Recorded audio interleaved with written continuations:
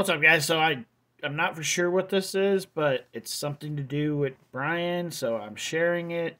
Uh, I'm not really familiar with court stuff. Like, I've been to court a couple of times for different things, but not for like major charges. I've never been like put in jail or anything like that. I take that back. I've been in jail one time for a 24-hour hold because I was drunk in public, but that never made it on my record. Uh, but I don't know court shit. I'm getting to know court stuff because now I'm getting involved in these types of stuff.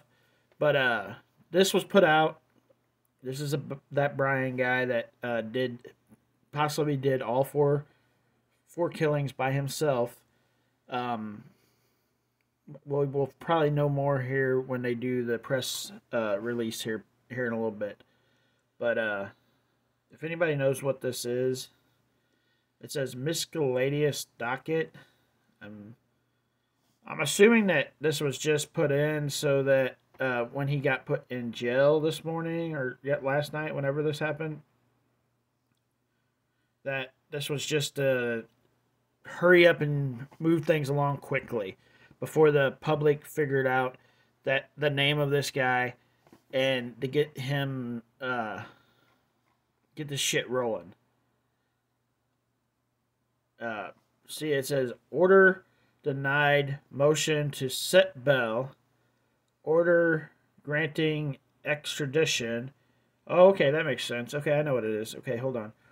Order papers received for a lower court. So that he was arrested in a different state.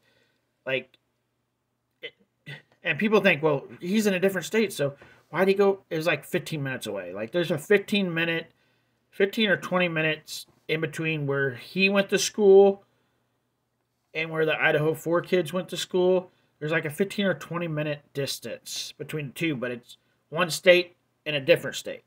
So he has to be extradited back to Idaho to serve his charges in Idaho.